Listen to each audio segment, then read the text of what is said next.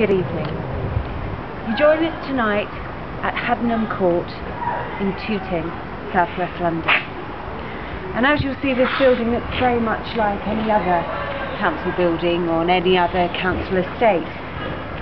But in 1988, the resident who moved here found things very different. Almost as soon as she'd moved in with her 4 children, she became persecuted by the figure of a black-haired old lady. And she woke up one terrifying night to find a spirit literally sitting on her chest, pressing her into the bed. From that moment on, the lady was plagued by a series of unexplained occurrences. Light bulbs would blow in their sockets, the bolts from a hanging basket would fall down, crash to the floor, and one night in a bathroom, the paint that she was using to decorate it was thrown over.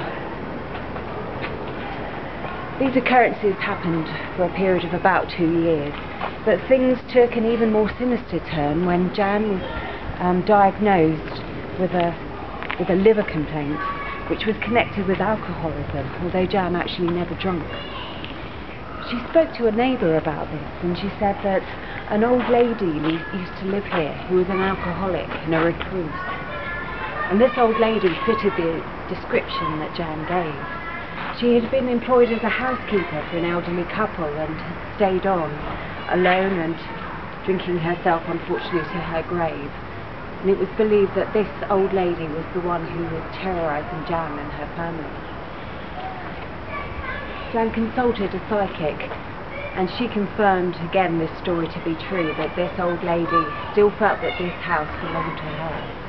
And so Jan unfortunately had to continue to suffer this strange apparition.